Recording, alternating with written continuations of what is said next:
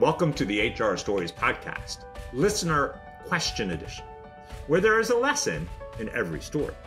Each week, the team at HR Stories podcast shares questions from our podcast audience and provides tangible, practical advice that everyone can use to get HR right. Our hosts today are management and HR consultants Chuck Simikian and John Tallheimer. What is on your mind today? Welcome, listeners, to our question and answer segment. What is on your mind today is a question we want to know. We get all the time. We get listener questions. We get questions from our Facebook group. Sometimes we will get questions when we're doing our seminars around HR with our managers and our supervisors.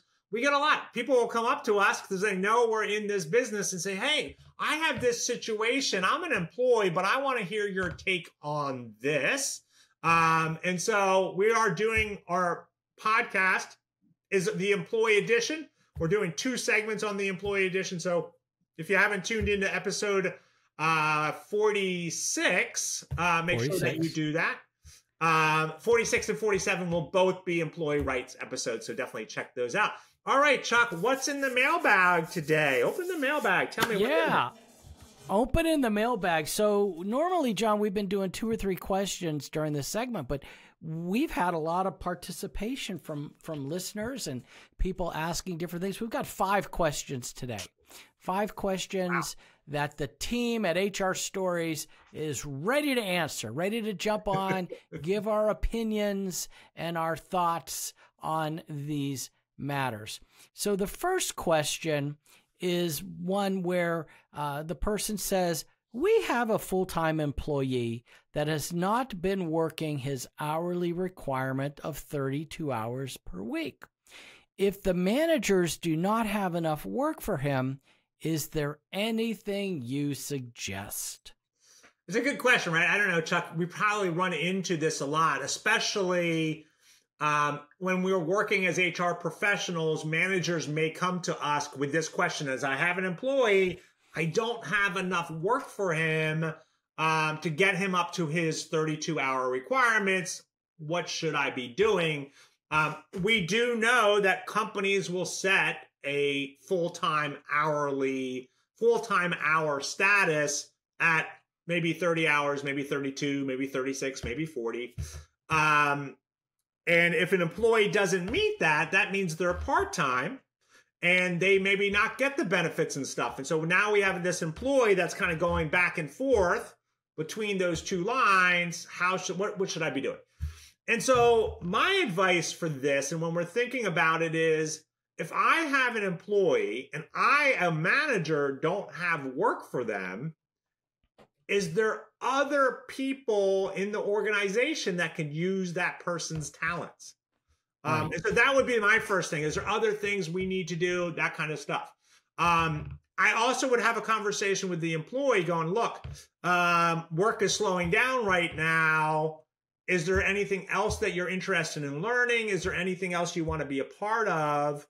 And maybe let them shadow people for a little bit, right? That's not going to be a long-term solution, but that could kind of get, I'm really interested in this department. Could I spend some time there as well? The employee may be very happy that their hours are slowing down, right? And so again, having that conversation. I don't know. What do you think, Chuck? Yeah, well, first of all, this is not so much a legal question as it is just an employee relations and a cultural question. When you look at this, we have a full-time employee that has not been working his 32 hours. It's not the employee's decision, apparently, that they're not working the 32 hours. So it's not any type of, we need to get involved and tell this employee they need to work more hours. It's, hey, they want to work. We want them to work. They're available. We just don't have the hours. The other thing is there's no legal requirement outside of the ACA, the Affordable Care Act threshold of 30 hours or more averaging per week equals a full-time employee. But other than that, there's no requirement that you have to give this person certain amount of hours. But from an employee relations and a cultural standpoint, yes, all the things you suggest are great. Don't ignore the situation. Don't pretend. Sit down, talk to the person. Say, this is what is going on. they may say, look, I'll tell you what, if I'm only going to get 30 hours a week or something like that, how about you give it to me in 3 10-hour segments, and then I can go out and get a part-time job, another job, or I don't want to leave this job. What are the chances of me? You're right. Sometimes employees are okay with it, but the dialogue, and it's something that you personally stress throughout all of our episodes and all of our conversations, is dialogue and communication. Two-way, talk to your people. Yeah. And so, I agree with all of your assessment on this. Yeah, only the other thing that I would kind of add in there is go look at your policies. What does your policy say? So if you have a very clear policy that says to be considered full-time, you must consistently make 32 hours per week over a 15-week period or over a 30-week period, and this person's not doing it, then you may need to have a harder conversation. Even though you want them to work, if you don't have the work, you may need to move them to that part-time role. Yeah, absolutely. To be consistent with your policies. So, yeah. Absolutely. Yeah, the policy, that's true. Make sure you're in line with that. So question 2. It's the potty mouth question of the day. I know of a department in my company that has very loud cursing all day long. They use the F-bomb as if it was candy, but no one complains. Do we not consider this a hostile work environment since no one has complained, though? Yeah. Oh, gosh. All right. So let me think about this. I want to say something very bright here. Bright. I want you to be careful, right? Because cursing, dropping the F-bomb, saying some few words, probably is not going to raise it up to legal hostile work environment. However, there should be a level of professionalism that is set within your organization. And just because this one department think it's completely acceptable, other people who may be interacting with that department may not. Let me give you an example. So I worked at a company called QVC. And I did many different things there and had many different responsibilities. One of them, at one time, I oversaw the culinary on-air team. So these were the individuals that were the food stylists that made all the foods that were being shown on air. That was their job. And most of the people we hired came out of the restaurant business. And if you've ever worked as a sous chef or in the back kitchen of a restaurant, even as a wait staff as a restaurant, the environment can be very volatile, and people are saying things and yelling things, and it can be loud and cursing and all that kind of stuff. And so some of those habits carried into our work environment. But here we are, this big professional retail company. We had to stop it right away, right? As soon as it started, we were going back there and going, you cannot act this way. You continue to act this way, you're going to be let go. And in fact, we had to let one person go because they would direct their anger and annoyance not only at kitchen staff, but also at host and on-air guests and producers and product people, right? And so it was completely unacceptable. And so to me, if I had this happening in my workplace, I'm addressing it. I want it to be professional. This is the standard we have. I don't want to ever get it to that place where it's going to be considered severe and pervasive. Yeah, absolutely. And just if I could add, the term hostile work environment, it might be a bullying environment, it might be an unprofessional environment, and it might be hostile to a certain point, but it may not reach to the legal standard of what the EEOC considers a hostile work environment, unless there is more than just the outburst of F this and F that and F this.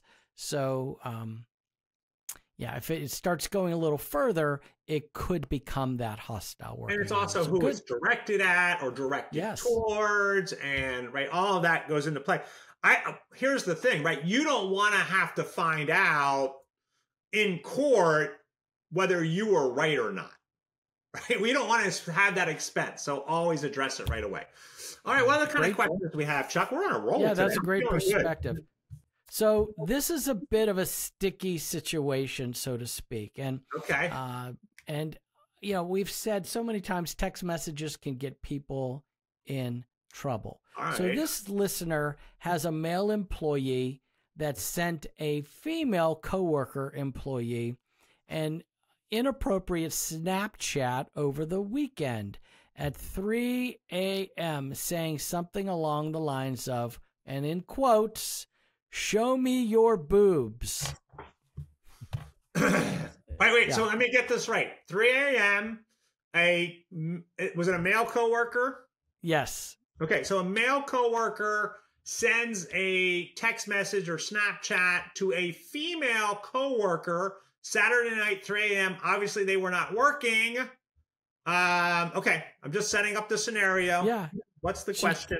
She gets a message 3 a.m. Show me your boobs. So then the male employee sends her another message the next day saying, "Oh my, this was a mistake. He had meant to send the message to someone else." Okay. Now, the female employee talked to her manager and another employee about it, but it did get around the office a bit before it came to the HR person. And the HR person did speak with the female employee, and the employee said she did not want to file a complaint against her coworker.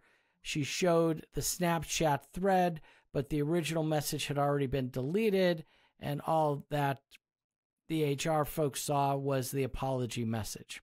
So the question on the table here is there any other action needs to be done?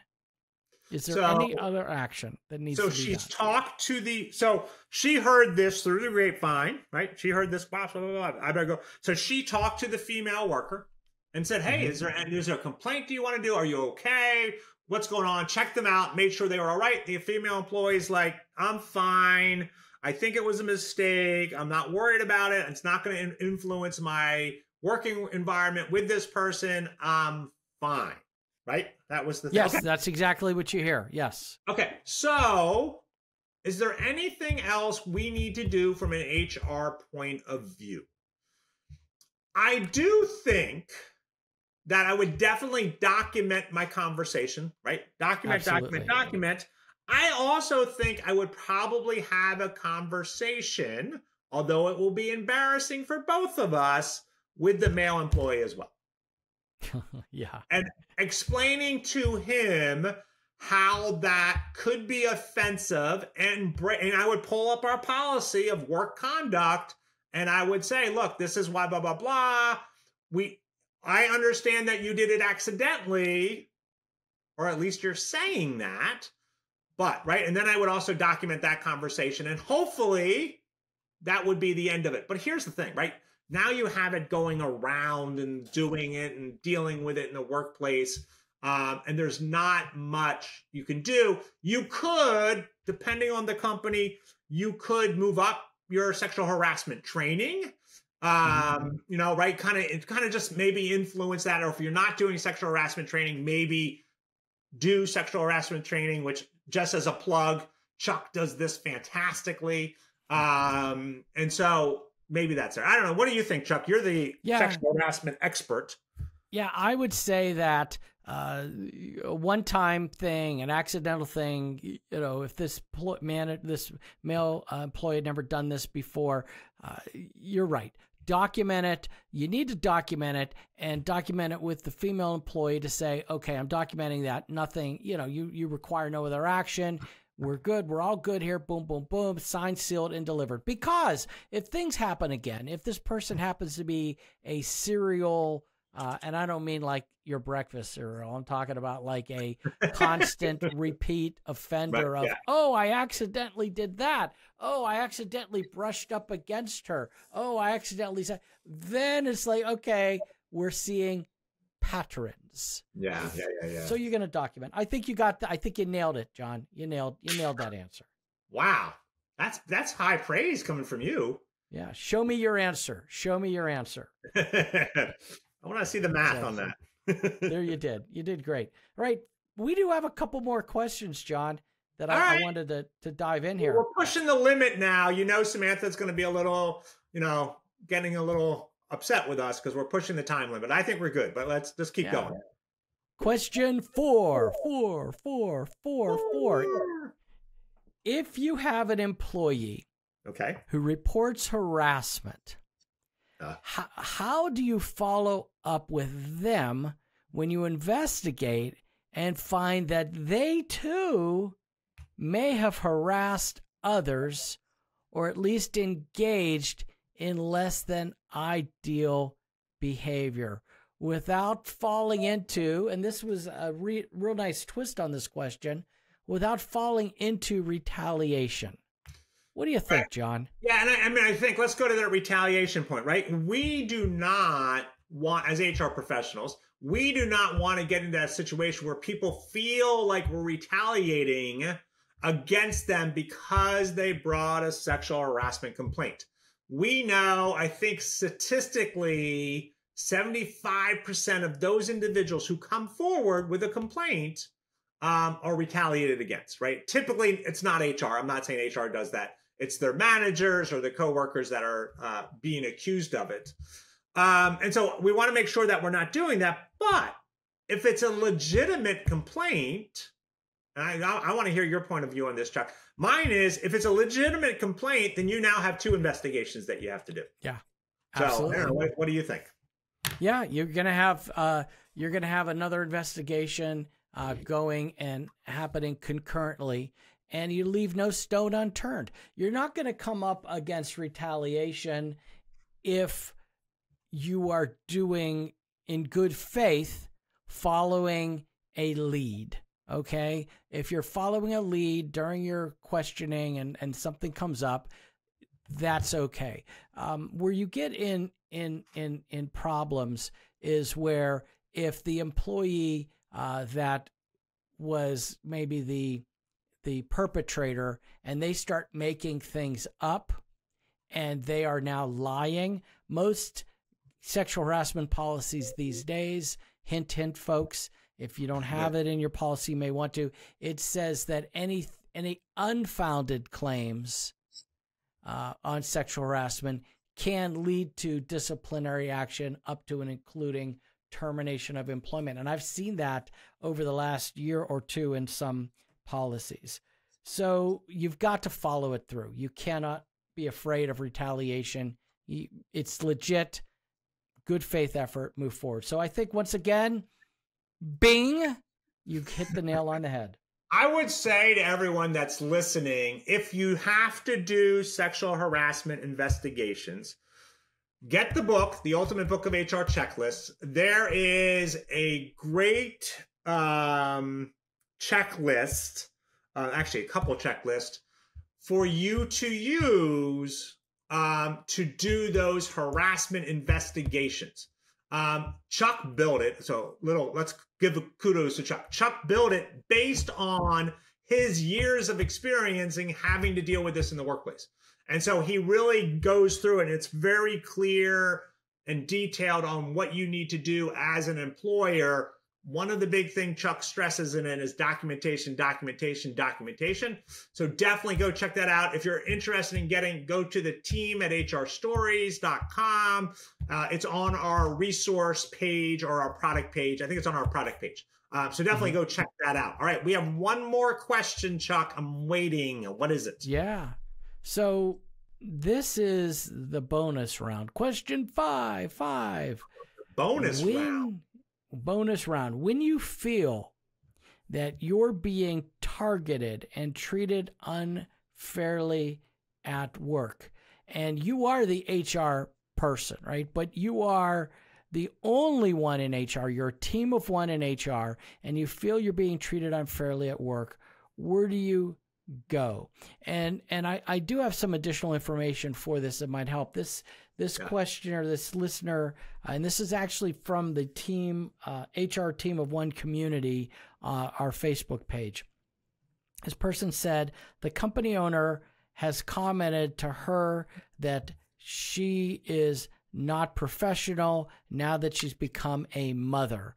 I'm not professional now that you've become a mother, and has started requiring me to send him half-hourly schedule for each day and a summary of everything I did each day at the end of the day.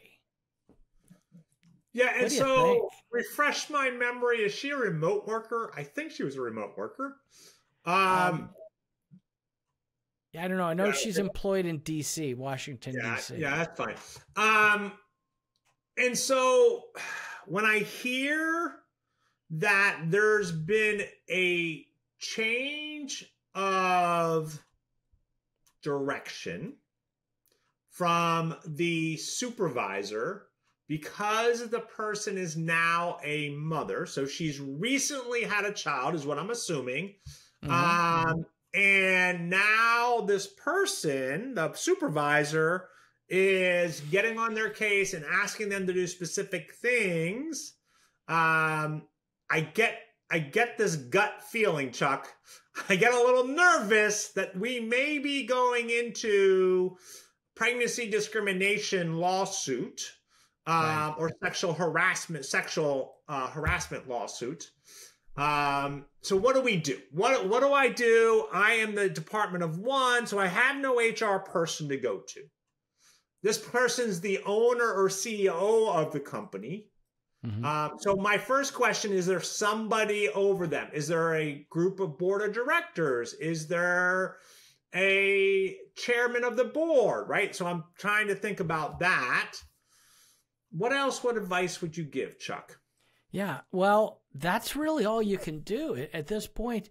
You know, who if it's a business owner and it's a sole business owner, there's not much more, unless you truly believe in your heart that it is an EEOC violation, that they are treating you differently because A, maybe gender, female, B, because of pregnancy or the fact that you are a parent, and you're able to show I'm being treated differently than anyone else that reports to this owner, you may have a case, at which point you could either A, stick it out and try and steer them, or B, you leave the company, and C, you could do either of these things, but you could contact the EEOC and file a complaint saying, I'm not going to leave my job, but I need some help.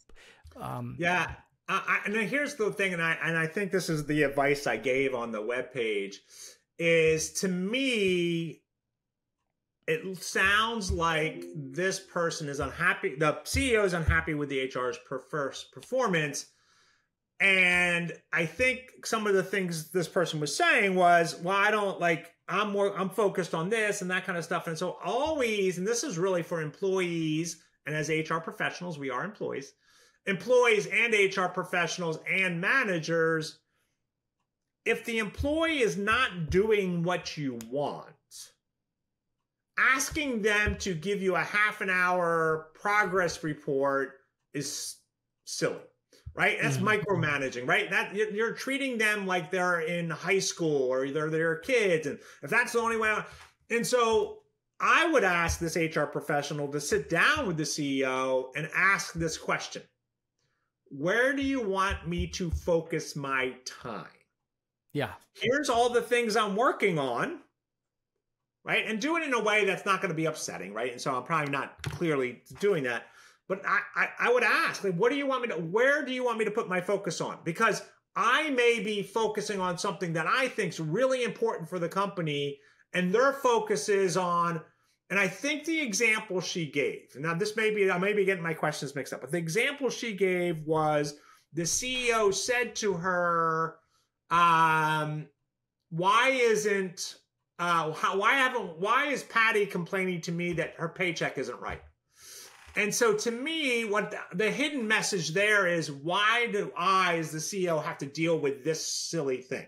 You should be dealing with it. That's why we hired you, right? And so having that clear conversation with the CEO about where your focus should be, because honestly, if I was that HR department and I was focused on a HR sexual harassment claim in my organization, I may have let Patty's paycheck go off a little bit. Not that long, but I may.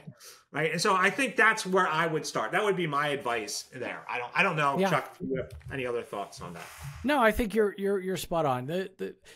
But what I missed in some of this was, have you talked to your boss? Have you laid out your case and just gone to them? So that's who you talk to. You talk to them first, and you say, look, here's the deal.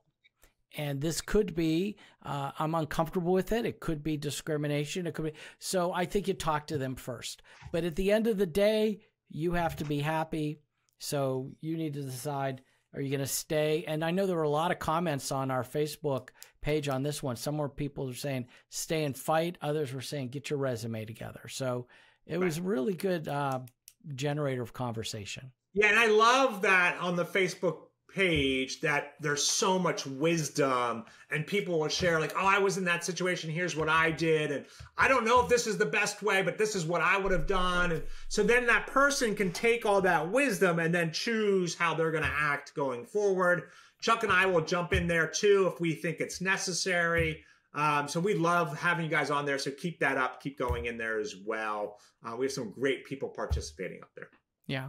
All right, folks, you've been listening to the Q&A segment, the question and answer segment of the HR Stories podcast, where there's a listen in every story, and at times we have some answers too. Goodbye, everyone. Thank you for listening to the HR Stories podcast. The material presented in this podcast is for informational purposes only. Chuck and John always recommend using an employment lawyer or HR consultant to handle any legal concerns or HR issues. We do our best to double check sources and make sure the information we are providing is accurate. We may eliminate or embellish without changing the basic narrative to make the story easier to understand. In certain circumstances, we may change identifying information to protect the innocent. The HR Stories broadcast is brought to you by the team at HR Stories. The team at HR Stories is designed to help anyone with HR responsibilities be better at managing the employee experience. To engage with us, go to the hrstoriesteam.com and learn more about how the team at HR Stories can support your business or nonprofit. Thank you for listening to the HR Stories podcast, where there is a lesson in every story.